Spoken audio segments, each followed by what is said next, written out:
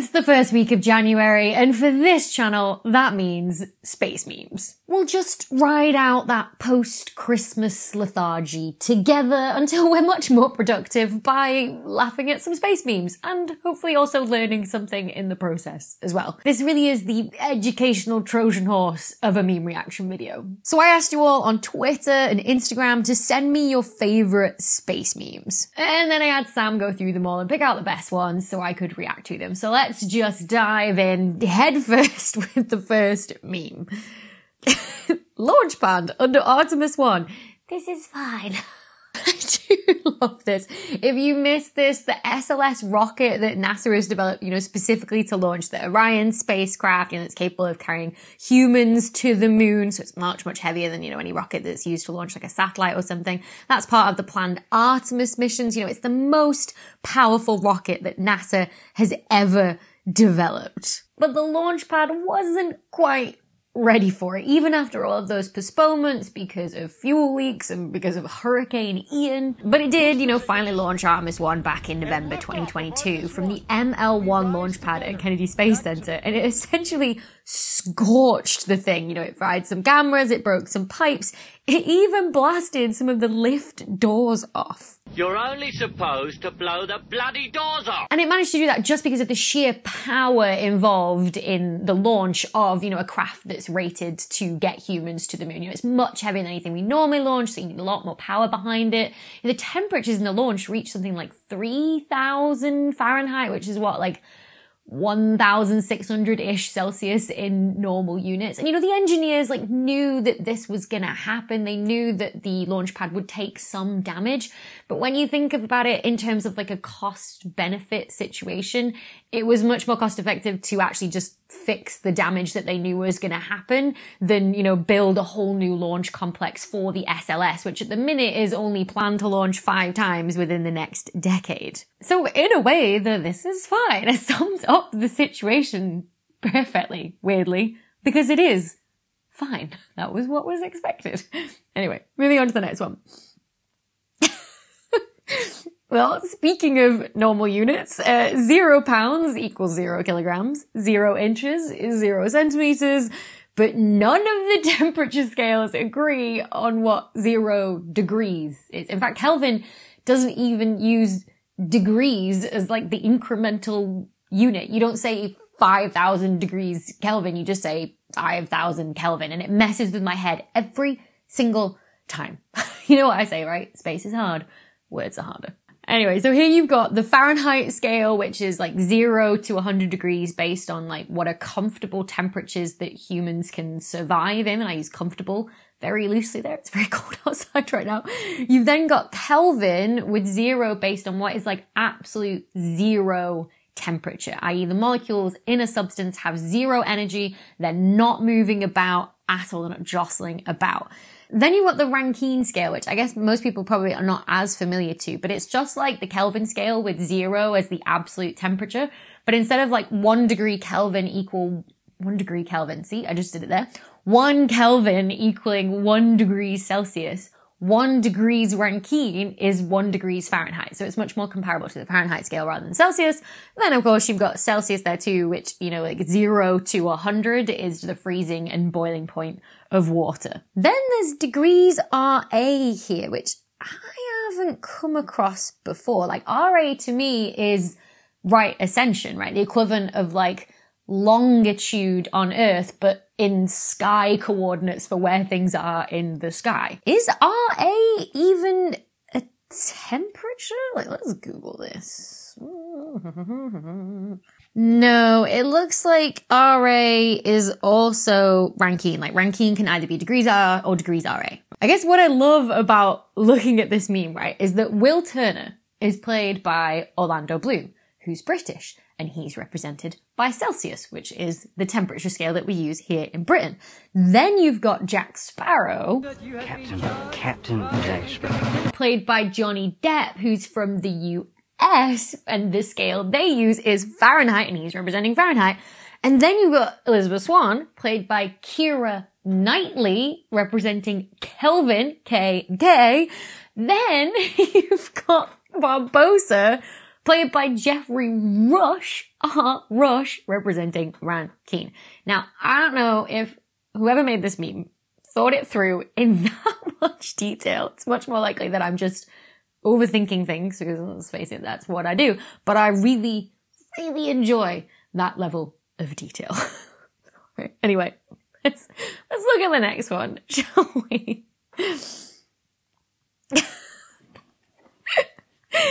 Alright, these are JWST images of SMACS 0723, which was like the first science image released by NASA and ESA from JWST back in like July 2022. Oh, do you remember the endless whole music from that White House press conference when they released this image? Like I'm triggered now, like just thinking about it, just like...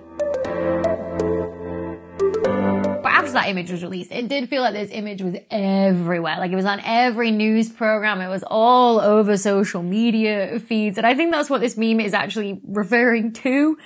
But I think what it really nicely encapsulates is how a lot of scientists feel right now when they finally get the JWST data that, you know, maybe they proposed for and applied for almost 2 years ago now and have probably been planning for the past like 10, 20 years. Because, you know, the way that these telescopes work, you know, it's a space telescope. You don't get to go like you get to go to some of the ground-based telescopes to use those in far-flung places. What you end up doing is you just sort of send these really detailed instructions for what you want to look at and how long for and with which instrument to the telescope operators at the Space Telescope Science Institute in Baltimore in the US. And it just gets scheduled among everybody else's observations, and you just have to sit and wait until one day you check your email and it's like, hey, date is ready, go download it from the archive. And then you just get inundated by data. And, you know, it can feel a little bit overwhelming because you've been waiting so long for it. And all of a sudden there's just reams and reams and reams of it there that you've now got to, you know, do all the analysis for and figure out what it means. And yeah, it can be overwhelming, just like this meme is showing. But it is a very good problem to have, in fairness. Anyway, next one. Dinosaurs watching the DART mission, like. So I'm sure that you're familiar, but just a quick recap, right? The Alvarez hypothesis is that a mass extinction occurred around 65 million years ago due to the impact of a large asteroid. And it's thought to be the impact that created the Chicxulub crater at the top of the Yucatan Peninsula in Mexico. And it's thought that that impact disrupted the climate and the atmosphere, leading to the mass extinction of around about 75% of all life on Earth. The best evidence we have for that is the layer of iridium found in rocks all around the world, which was laid down around 65 million years ago. And there's something like more than 100 times the amount of iridium in that one layer than you'd normally find in rocks on Earth. Like iridium as a metal is really, really rare on Earth, but it's really common in asteroids. So it's now pretty widely accepted that an asteroid of around about 10-ish kilometers is what led to this mass extinction of land-faring dinosaurs. And it's, you know, always been a worry for us humans that the same could happen to us as well. So ideally, we'd have a way to defend ourselves against any asteroids that might pose a threat in the future. And that is where NASA's DART mission comes in. So last year in September 2022, the DART spacecraft, it crashed into the asteroid moon Dimorphos to try and slow it down and change its orbit around the asteroid Dynamis. Now, if we could do that, just nudge an asteroid slightly to change its speed, that effect is then cumulative. And then what you do is essentially change that collision course as the two objects, the asteroid and Earth, move in their orbits, so the asteroid would just miss Earth instead. Now that test done back in September was incredibly successful. It exceeded all of our expectations. Now admittedly, Dimorphos is only 170 meters wide and not 10 kilometers wide, but the data from that test is going to be analyzed to work out exactly how much energy was transferred in the impact of the DART spacecraft. Then we can say, okay, we're capable of transferring this much energy with one of these spacecraft impacts. If we did that to a 10-kilometer wide asteroid, then how much would that change its speed by? And then what would the cumulative effect be in order to change its course?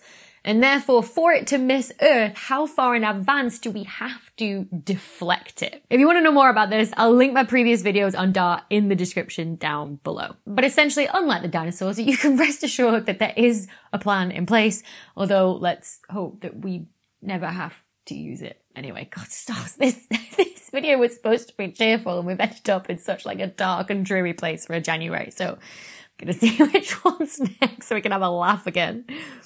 Oh, we see it. Aliens in movies. That was brilliant timing. If anyone from Hollywood is watching this, please remember the next time you make another asteroid film that the entire rest of the world exists. It's from the Americans. It's about bloody time. What do they plan to do? All right, I think I've got one more. All right, it's the SMACS image again. What does that say? Never gonna give you...